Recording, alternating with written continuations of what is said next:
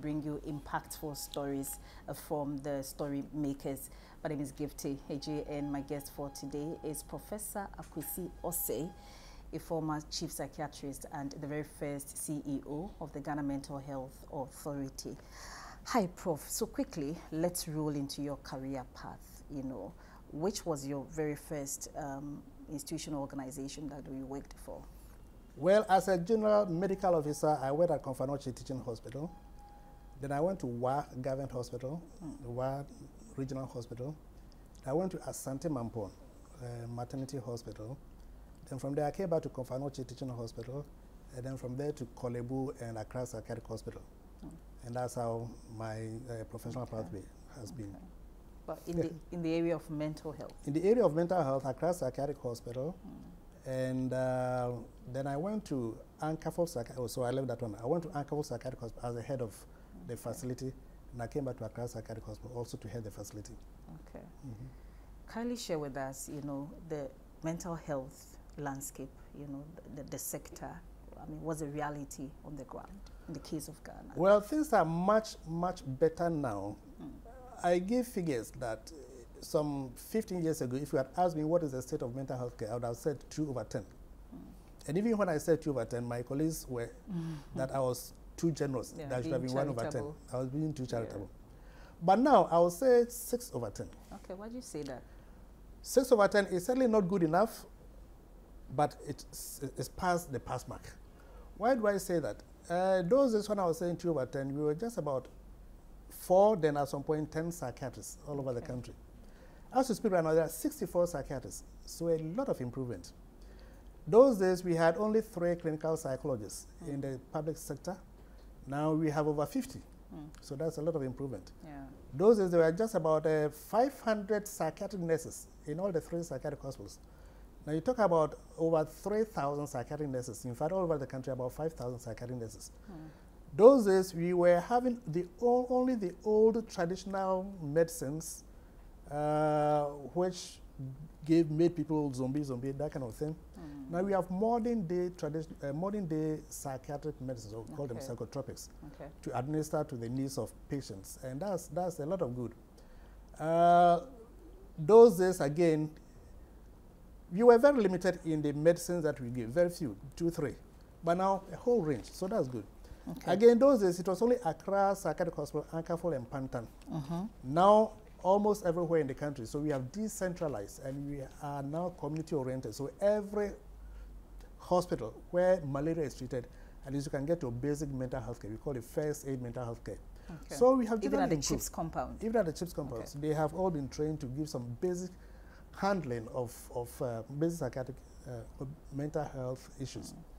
And awareness is generally better in the society. Now media, for instance, the least opportunity you'll call to find out whether there's any mental health implication, like somebody commits a heinous crime.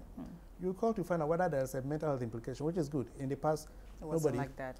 Now you move to if you had this program at the psychiatric hospital and your colleague saw you, his question will be, oh, did you have a program at the psychiatric hospital? Which is good. But in the past, he would say, did you have a problem? Stigma. Stigma. Okay. So stigma has gone down. I wouldn't say remarkably, but it's gone down. It's gone down. Yeah, quite a lot. But to you, what would be the ideal situation? The ideal situation would be when somebody, just as somebody can have malaria and proclaim that I have malaria, I can't come to work today, I have malaria. In the same way, I expect that if somebody has depression, has bipolar disorder, she should be able to say without any fear or hesitation that somebody will be pointing fingers at me that I have bipolar disorder.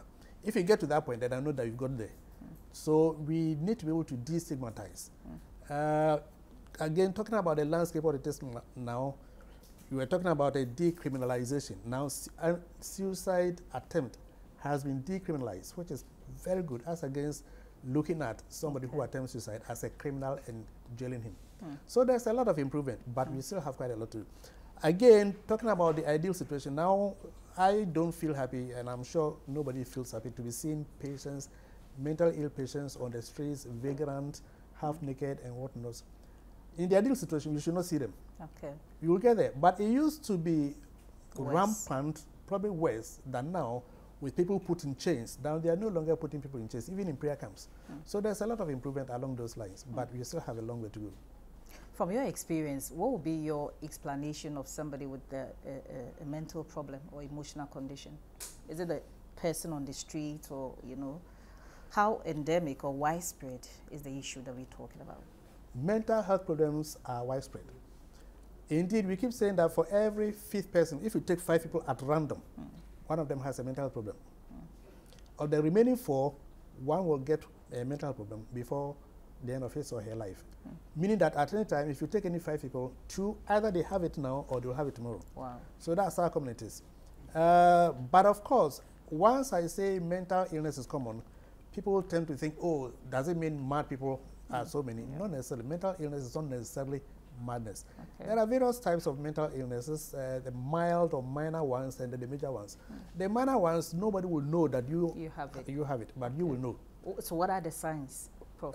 For instance, abnormal fear. I mean, as we are sitting here, if somehow a lion appears from nowhere, we will all run away. How would you all beat Usain Bolt?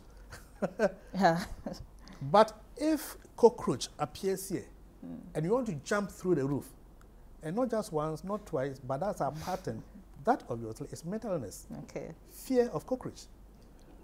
Somebody has fear of mouse.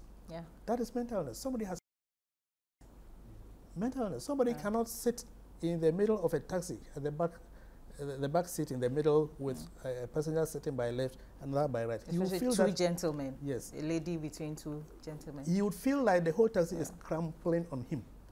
It's fear of an enclosed space, claustrophobia. Such a person cannot be in a lift, elevator. You will feel that it's just collapsing on him. This is mental illness. But he manages to get out, and he just clears the face. The powder that's right, and nobody sees anything. This is a mental illness of the minor type. Again, there's a type that somebody feels like my hands are dirty, let me go and wash. You go and wash, you come back, oh, I didn't wash it properly, let me go and wash again. You go and wash 10, 20 mental times. Health. Mental illness. Wow. This is obsessive compulsive disorder. Another person with the same obsessive compulsive disorder or OCD might lock the door, going to work, locks the door, he takes a few steps forward, he says, hey, no, I didn't check my door, let me go. So he goes to check, and then he's done. Just once doesn't matter, it happens to all of us. Okay. But repetitively, maybe 10 times, and then 4 times a week, and every week or every other week, that obviously is mental illness. So all these are minor types that only the person who has it will know. You sitting outside will not know. And there is a major type that he himself does not recognize as an illness. Only you. Otherwise, I keep saying, for instance, if somebody is naked, you think he knows he's naked. He doesn't know. If he knew, you would have gone to find something to wear. Somebody has not been taking his bath for years. You think he knows he's dirty. He doesn't know. This is a major type of mental illness that he does not recognize, but you and I do recognize. So